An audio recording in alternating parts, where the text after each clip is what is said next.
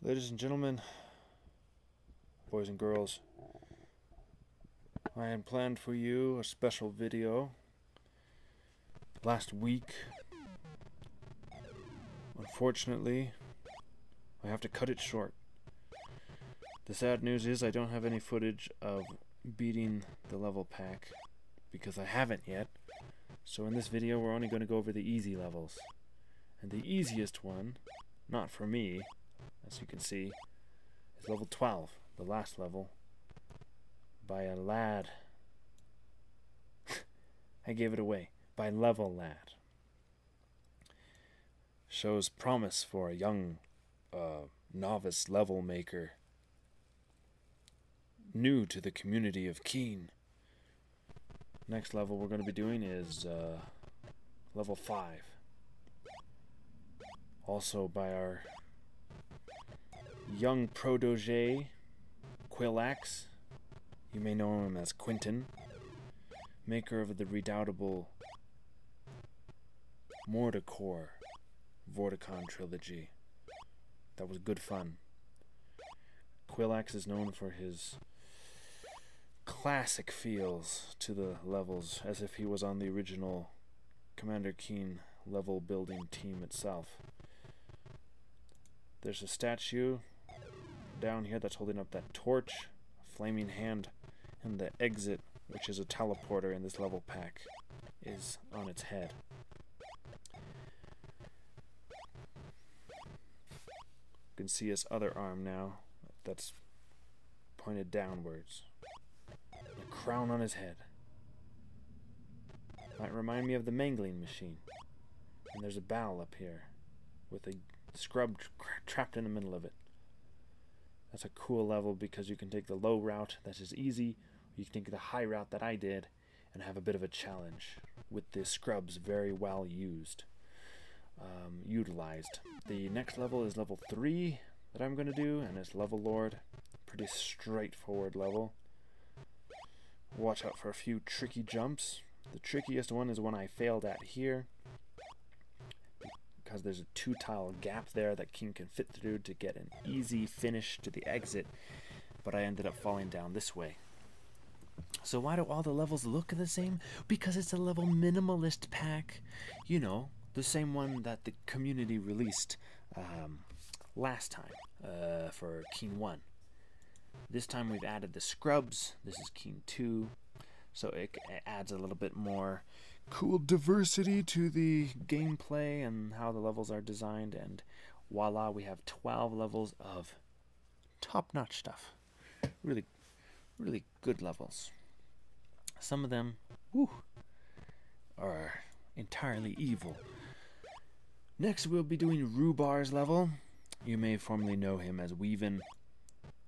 In this level, it's a pretty large level. I think there seems to be alternative routes. I'll take the upper route. I imagine it all leads to the same place because, as the rules state, you can only have one exit, not multiple exits, which could have been cool, but that might mess with the patch. That makes teleporters the exit to the level instead of the normal door tiles that you exit out of in these games. The sprites are just time wasters in this one. They kind of get in your way a little bit. You don't have to worry about waiting for a sprite or jumping on one. This is more of a simplistic jump here to there and avoid the hazards kind of level, which is nice because all the other levels, with the exception of Levellad, the other people's levels rely heavily on the function of the scrub and how he wall crawls up and down levels to carry Keen to places that he wouldn't normally be able to reach. The next level we ought to be doing is level 11, and this one is by proYorp.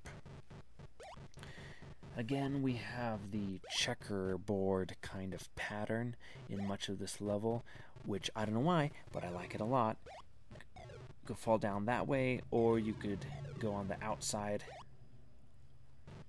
It pretty much leads you to the same place, which is through here. And here's where the checkerboard begins, and we have these very large blocks of hazard tiles to jump over. You got to be careful about where you land on this area, otherwise the scrubs will push you into the dangerous tiles. So it can be slightly challenging there. But I really like this level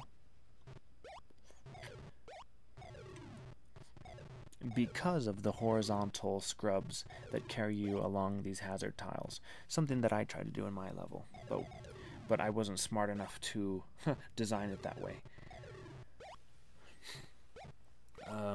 I would place the dangerous tiles one tile above the floor, which doesn't work at all, because Keen will just die every time, so you can't ride a scrub along those tiles. But this way, if you place in a pattern dangerous and then the floor and then dangerous and the floor, the scrub won't fall through a one tile gap if it's horizontal.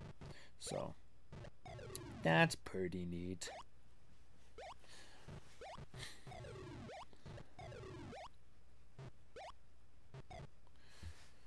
So again, that one was by proYorp. And now we ought to be doing level 2 by Shikadi. I think so. Should we? Yeah, we should.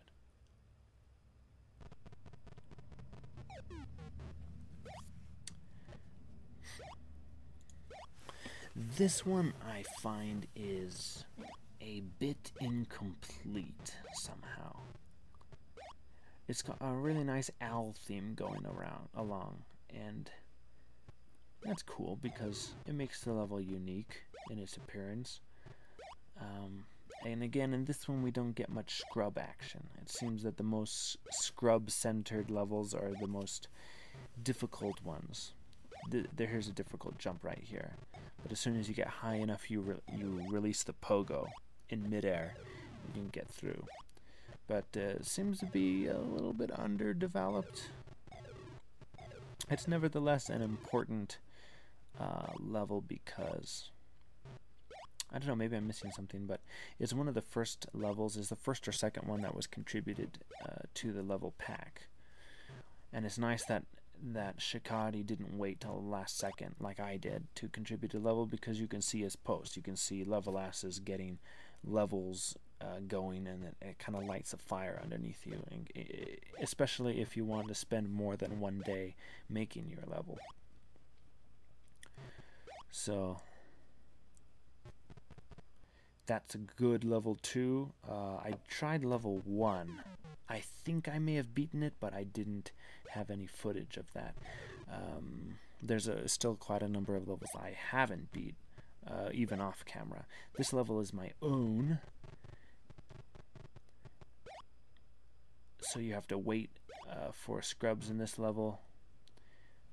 But if you are fast enough, you can catch sprites at the perfect time, to whereas you can kind of speed run it, or you can just take your time, be patient and whatnot. I try to trick the player into taking jumps that he shouldn't normally take. I know Roobar actually beat this level by going through the back door and didn't play this part of the level. And then I saw another video where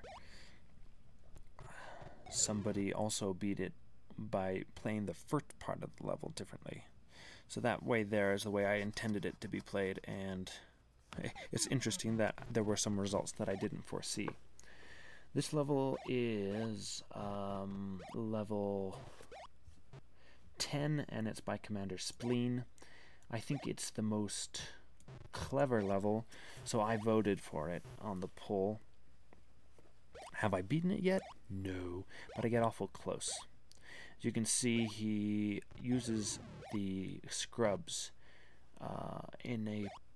when they're kind of just off screen, so you have to unlock them so as they fall into place to help you advance to the next area. And then he also utilizes a trick where if you ride in on a sprite that carries you upwards, you'll hit your head on the ceiling. But just as you make contact with the ceiling, you activate the pogo stick, and that'll make you 1 pixel taller, which will clip the top of your sprite into the block, which will make you pass right through it. And then, of course, we also have the ambush of many scrubs that fall on top of your head, which can easily lead to death that way. So this part is just to get up high enough and to fall to unlock sprites that will get you an alternative route. See how they fall all into place. In this area you couldn't get to before, but now you can, and it's all through the magic power of, I don't know, but it's magical. So again, this is another part where you have to clip through the ceiling. And I think I fail at this quite a number of times because I was very much nervous because I had never got this far before.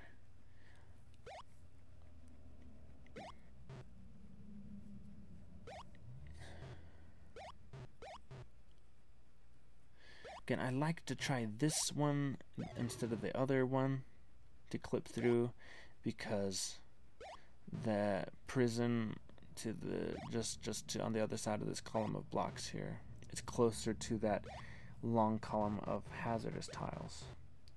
I don't want to accidentally fall inside.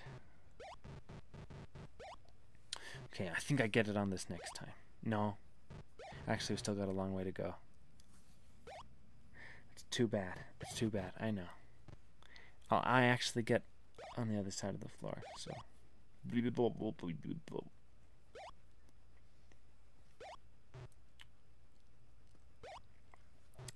Usually I'm doing it too soon.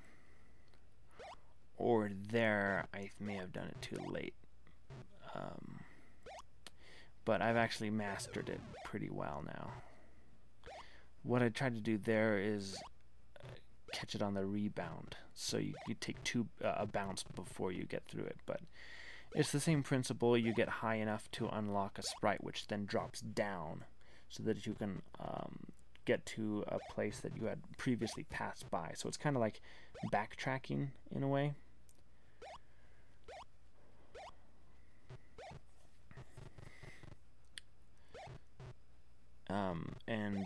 I saw the sprite falling, so I decided to follow it all the way down, expecting that I was supposed to like land on its head.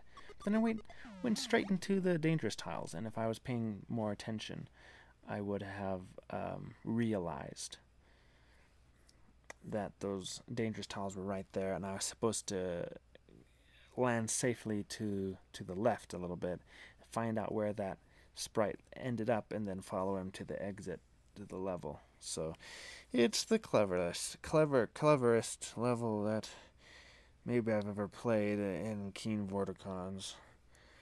That's all for today.